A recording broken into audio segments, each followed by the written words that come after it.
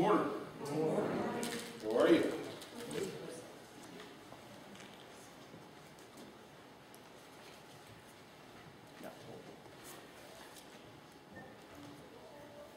Can you hear me? What? Right.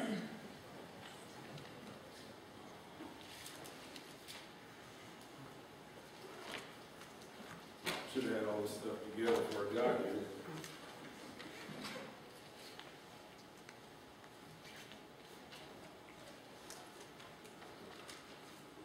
Got about an hour left, so we're okay. That's good. There's no restraints here. We're okay. Man. Just be comfortable. I'll read title today. It's called A Profile Gone Wrong. In the scripture, it'll be in 1 Samuel, the first chapter, verses 9 through 18. Give me a second, you can get there if you like. But the 3 points today would be a censor, a profile, and a friend of mine named Moki. That's going to be our third point.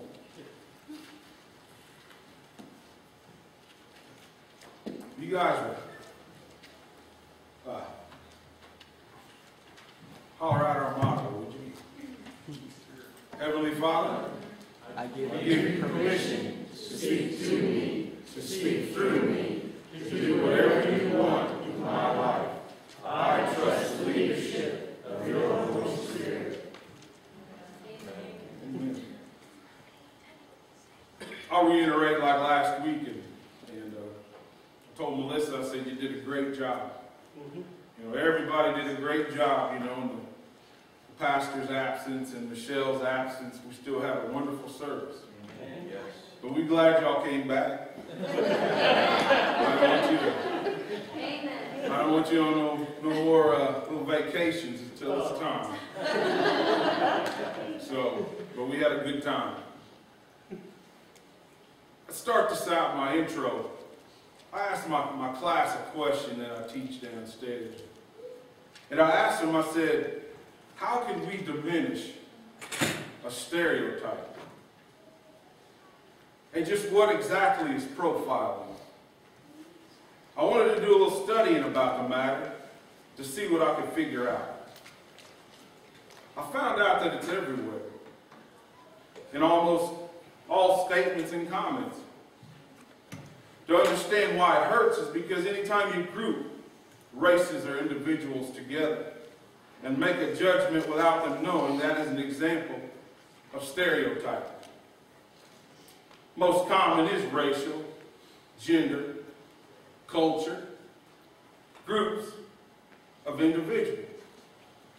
But you see, they've been around so long that they have become a public belief about most individuals. So all of a sudden, the things we hear about certain groups or individuals almost relate to us as a belief system. But see, stereotypes are often confused with prejudice because, like prejudice, a stereotype is based on assumption. Say, like, give you a good example here.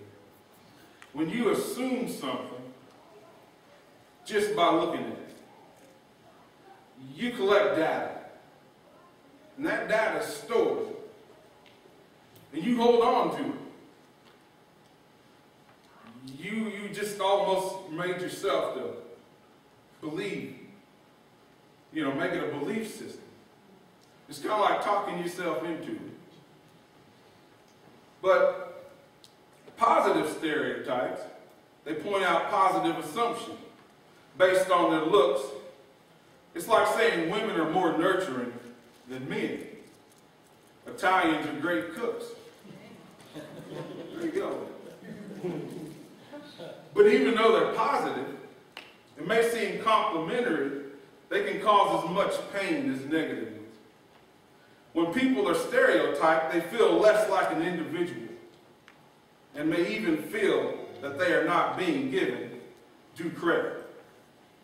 Data puts us in groups. You know, when I look on the internet, I either look at different commentaries that I don't have, or I look at tools that I can't afford. I look at cars that I can't buy. You know, it's just a big giant picture book to me. But I know somebody's back there taking data because I get pop-ups that I like. So I don't know how it works. I don't know that system. But whatever I look for, I get little side notes of it that pops up, and it'll draw my interest off my commentary to look over there and see what Sears has on sale. That's what I'll do. But see, the setting for this book was in 1 Samuel, and I'll read verses 9 through 18. It says, "So Hannah rose up after they had eaten in Shiloh, and after they had drunk. Now Eli the priest sat upon a seat by a post on the temple of the Lord. And she was in bitterness of soul, and prayed unto the Lord, and wept sore. And she vowed a vow, and said, O Lord of hosts, if thou wilt indeed look on the affliction of thy handmaid, and remember me, and not forget thine handmaid, but will give unto thine handmaid a man-child, then I will give him unto the Lord in all the days of his life, and there shall no razor come upon his head. And it came to pass, as she continued praying before the Lord, that Eli marked her mouth. Now Hannah, she spake in her heart, only her lips moved, but her voice was not heard. Therefore Eli thought she had been drunken. And Eli said unto her, How long wilt thou be drunken? Put away thy wine from thee. And Hannah answered and said, No, my Lord, I am a woman of a sorrowful spirit. I have drunk neither wine nor strong drink, but have poured out my soul before the Lord. Count not thy handmaid for a daughter of Belial, for out of the abundance of my complaint and grief have I spoken hitherto. Then Eli answered and said, Go in peace, and thy God of Israel grant thee thy petition that thou hast asked of him. And he said, Let thine handmaid find grace in thy sight. So the woman went her way and did eat, and her countenance was no more sad. God bless to the reading and doing and hearings of his word. You see, a setting for this book. The book begins in the day of the judges and describes Israel's transition from a theocracy of being led by God to a monarchy led by a king. The book starts out about a Levite family going to Shiloh, which is a century-located tabernacle that all the tribes of Israel could use, known as a house of prayer. This Levite family had issues, though. The head of this house kept up his devotions even though they had issues. Even though Eli's sons, Hophni and Phinehas, are the ones chiefly employed in the service of the house of God, they were lustful men that conducted themselves in very bad ways. As Eli the high priest was growing older, they were called the sons of Belial. And that word Belial, it means worthless, reckless, and lawless. But look at this. Elkanah was the husband in this story. He needed his devotions and went there to sacrifice anyway. He didn't have no excuse not to go to Shiloh. He didn't care what man was doing at Shiloh. He knew if he sacrificed at that altar, he would be received. You see, a lot of times people don't need very much of an excuse not to go to church. But see, even if the priest wouldn't do his duty, Elkanah did his anyway. But you see, he needed Shiloh. His family was divided and full of guilt and grief. The root cause of this division was he married two women. It kind of mirrors Abraham's family, along with Jacob's. You see, the problem was that two wives could never agree. And I mean, you know, if you thumb through the channels and look at reality TV, polygamy is there. You can actually watch a show if you can bear that kind of thing. But I can't watch it. But it's there. You know, it's a harsh reality that it's there. But see, Penny, like Leah, was very fruitful and had many children, which you'd think she would be easygoing and thankful. But she was considered a second wife and less loved. You see, Hannah, like Rachel, was childless. Hannah was the other wife. And like Rachel, she was childless, but very dear to her husband. So this man, Elkanah, is dealing with two women and two tempers. Peninnah became haughty and insolent. She became rude and disrespectful. When we become that way, we can't carry our blessings. See, she was blessed with the ability to have a lot of children, but her attitude didn't say that, did it? You focus on the big giant family picture. Everybody's smiling in the picture, but after the picture, mama mean. You know? You see, that's a stereotype, isn't it? You see, you went and took this family picture, you got all dolled up. But after the picture was over, stay away from mom. You know, it's a reality. It's there. So, but Hannah, even though she was barren, she was very afflicted and disconnected from the family. Elkanah was in trouble between these two wives. But regardless of the fact, it says again that Elkanah, the husband, he had a good attendance with his worship. And he always took his wives, in plural, his wives, with him along with their children, hoping they would agree to at least worship together. Listen to this quote. It says, if the devotions of a family prevail not to put an end to its divisions, don't let the divisions put an end to the devotions. There's another excuse that you might be looking for not to have your devotions. You see, devotions are going to put an end to your divisions. How can you divide yourself from the love of God? You know, in my class this morning, we talked about people being encouragers. That's what we have to be.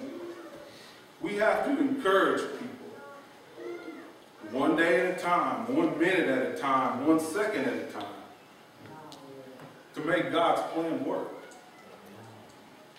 But you see, in their pain, he always had to lift one up and settle one down. It's pretty hard, isn't it? My friend Will, he's here today. And we work together. And there's a term I like to use when I go to work because we're a team of individuals. You know, when we're all in the same place, we're competitive. You know, we like what we do, picking up garbage. And like little kids, you know, the guy who can pick up the most, he's the best. You know?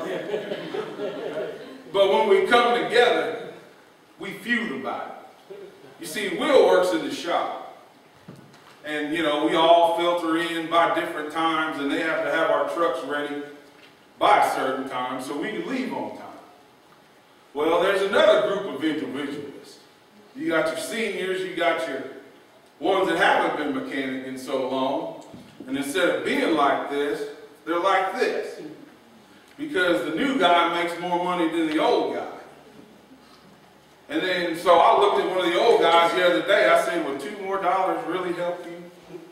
I said, are you really going to change if they gave you more money? He didn't answer me. He didn't answer me. I just asking him the question, is it really going to change things? But anyway, he tried to really encourage Hannah and stop Peninnah from the harsh insults. But Hannah couldn't bear it. And she wept and did not eat. She almost stripped herself of the joys of God. She had a fretful spirit. Elkanah could not fix this. He was always searching for a very way to comfort his wife. When two are married, they become one. But sometimes they didn't have the same spirit. You know what I'll say? If she ain't happy, nobody's happy. Amen. Quick fix. You got to get this thing done. But see, even Hannah, you put yourself in her shoes. She knew her husband loved her. But even his encouragement could not comfort her. She couldn't get away from Peninnah's jeers and words that would erode her self-confidence.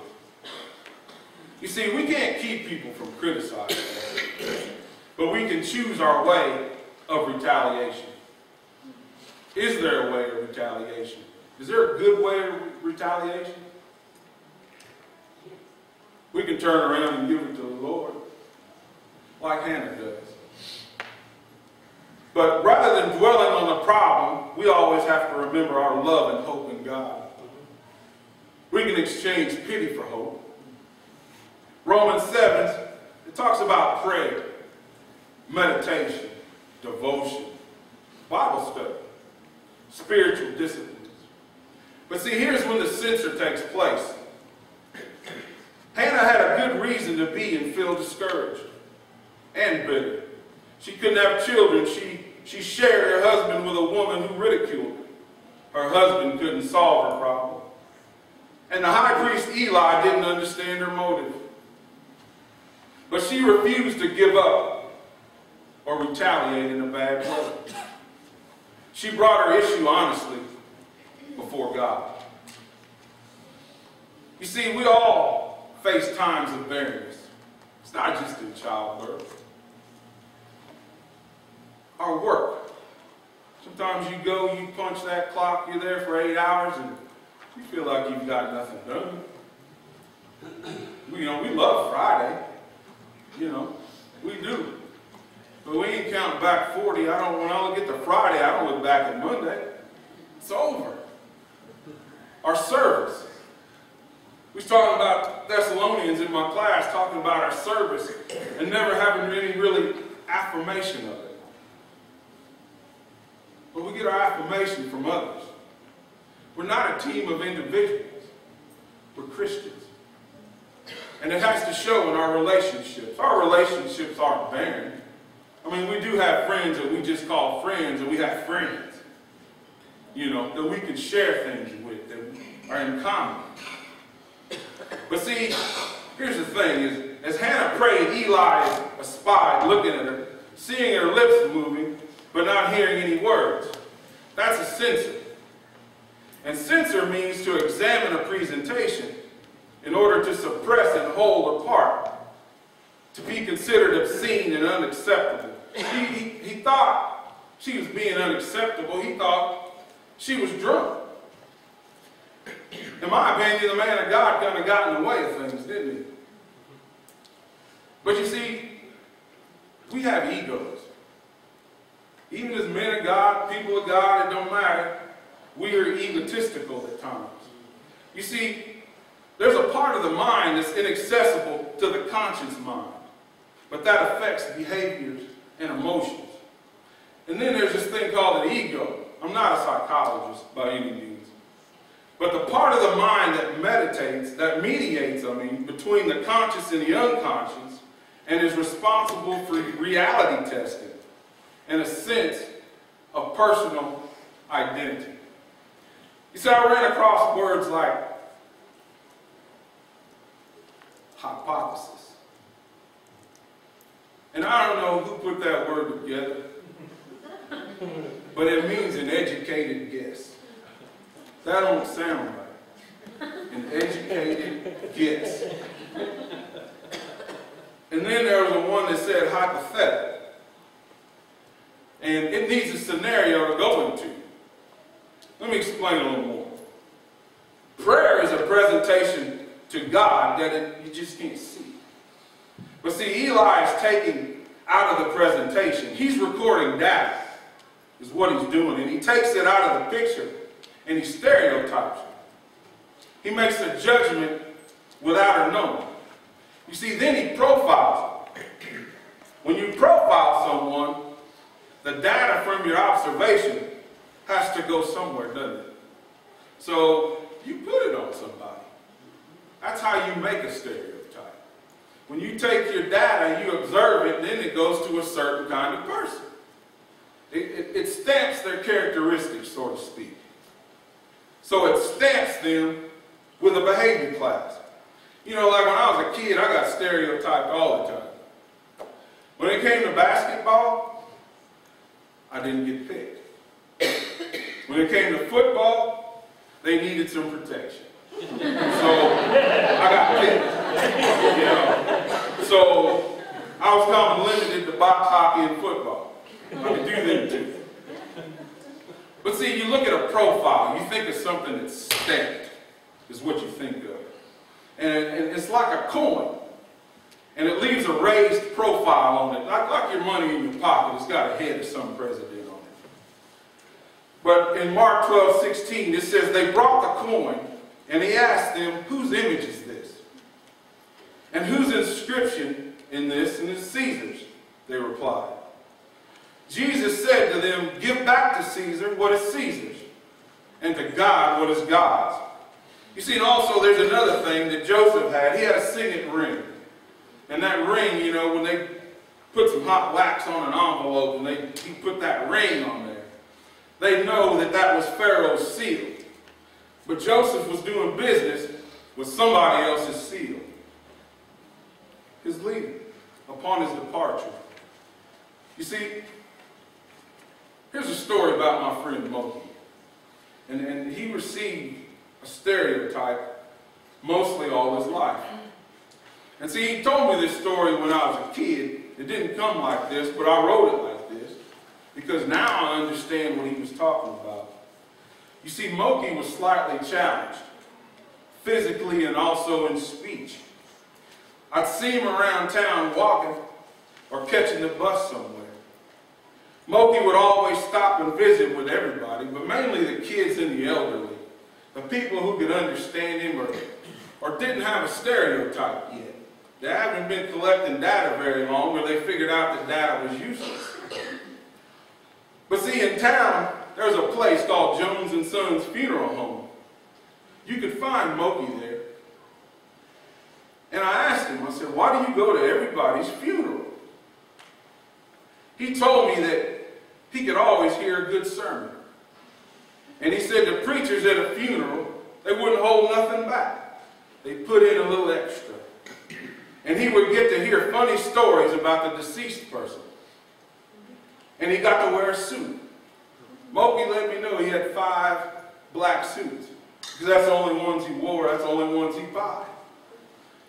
Because there was every now and then there was 5 singers. But the biggest thing is that the people around me wouldn't stereotype me. For my characteristics as being crippled, they would accept the love from my heart. So Moki would always put himself in that situation, and he loved to go to a funeral because he could actually hug somebody without being judged.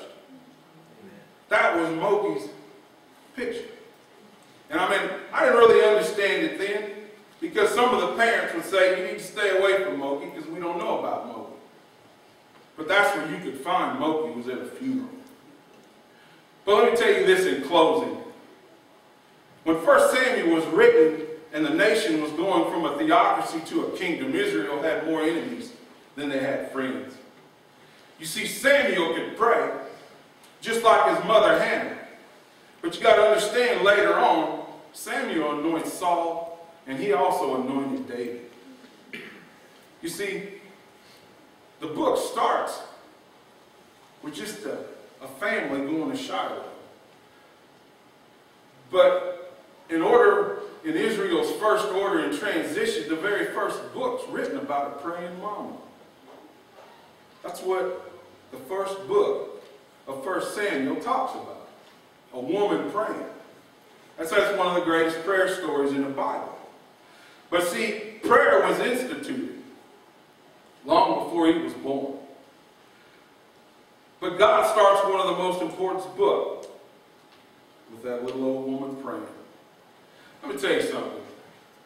Just as he started that book with a woman praying, on June 25th, 1962, I wasn't around yet, but prayer was taken out of a New York school.